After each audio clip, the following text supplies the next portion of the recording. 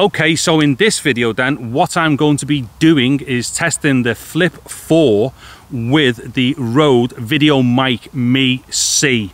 So as we should be able to see from this phone here, which is being operated by my good friend Threlly, we should be able to see exactly what's going on. Now what I've done here though, just to like get things a little bit more orderly, shall we say, I've got the phone on a tripod, and then on top of that I've took the stabilizer off. What it is, taking the stabilizer off when you're on a tripod is a good thing, because stabilizers, no matter whether they are electronic or not, they should be switched off when you've actually got a tripod and whatnot, especially if it's electronic, because it'll kind of like, it'll take a lot of that weirdness out of the picture. You can get artifacts off stabilizers if you're not careful, but when you're on a tripod you don't need them. And plus also this will allow me to concentrate a little bit more on what I'm doing. I will do a little bit of a handheld thing as I kind of like, you know, do some stuff further into this video, but right now this is to give us a very clear idea as to what's going on and how this microphone sounds with the phone. Now also I am like one arm's length away from the phone here, so that's like the kind of typical distance I would try and be, or the furthest distance actually away from any microphone on any kind of like, you know, recording or vlogging device. So right now we are on the wide lens. Now if you just give us a moment, so right now I have flipped over to the ultra wide. Now the thing is, because the stabilizer is off and the wide looked really nice and wide, the ultra wide is just going to look ridiculous. So once again, there I am, full arm's length away, but this ultra wide view now without the stabilizer on is just crackers. Anyway, this is going to give us a good idea as to, like, you know, what it looks like and whatnot as far as the phone is concerned. But obviously this video is really to do with the VideoMic Me-C. Now just a couple of quick things here. I've got the dead cat on it, which is like totally necessary because it is slightly breezy where we are here at the moment. Also, and as I've already mentioned in a previous video, this microphone records like from its front. So what I'm going to do in a sec is just walk around and we will hear that my voice should kind of drop off and stuff, which shows us that this microphone is designed to be used to pick up sound from its front. So what I'm going to do is try and keep a constant distance here. So there's me full arm's length away, and I'm to one side there. I should have dropped off a little bit. Now I'm right behind the microphone, again same kind of full arm's length distance from the phone itself. I should still like be dropped off and whatnot. Then if I come round to the other side, full arm's length away there as well, I should still be dropped off. And then if I get right back round to the front there, I should be back the loudest that it should be with this microphone, because it is designed to pick up sound from its front. Now give us 1 second and let me just flip over to some handheld stuff. Okay, so I've now switched over to handheld, and obviously I've put the stabilizer back on as well.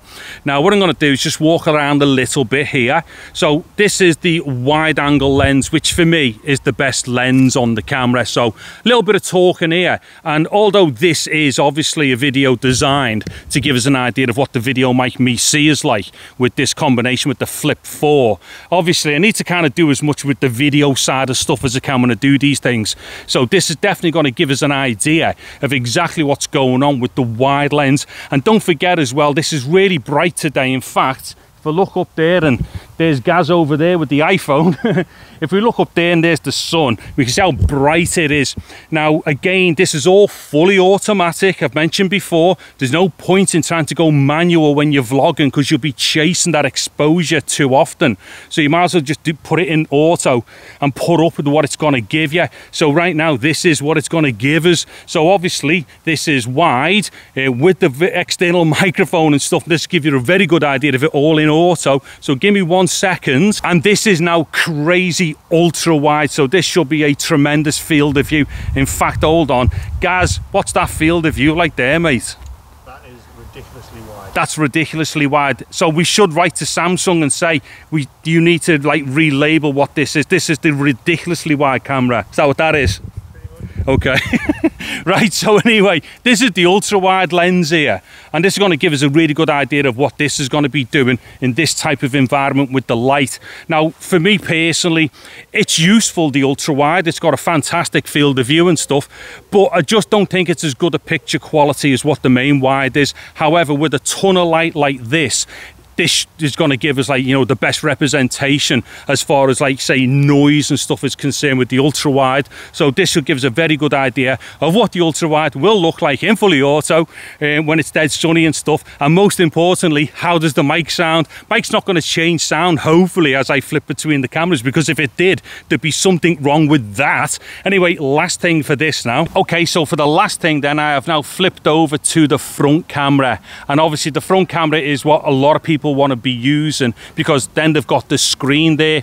But as I will have mentioned in other videos, me personally, I'm like very used to using GoPros, and, like, you know, that was before the GoPros had any kind of front screen on them and stuff like that. So for me personally, I actually find these front screens something that's actually quite a distraction and stuff. But like I say, other people, that's what they want to use, so that's why I'm giving you the example of it right now. Now obviously I'm deliberately turning in and out of this light and stuff. This is going to be blowing things out probably, or putting things into like complete shadow and stuff like that, depending upon how the cameras are responding to the auto exposure for such a bright light.